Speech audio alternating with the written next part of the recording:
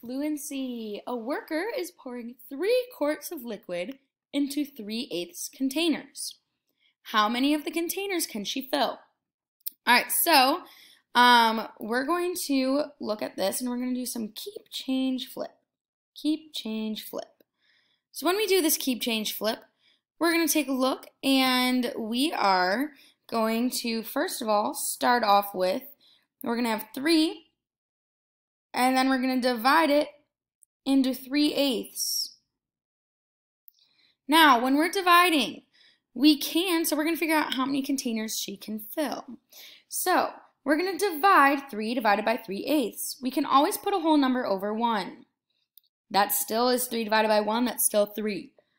Now, we're going to keep the first fraction, so KCF, so 3 over 1. And then we're going to change the sign for the next one. So the division becomes a multiplication. And then we're going to flip that last fraction. And we're going to have 8 over 3. 8 over 3. Now we're going to multiply straight across. 3 times 8 equals 24.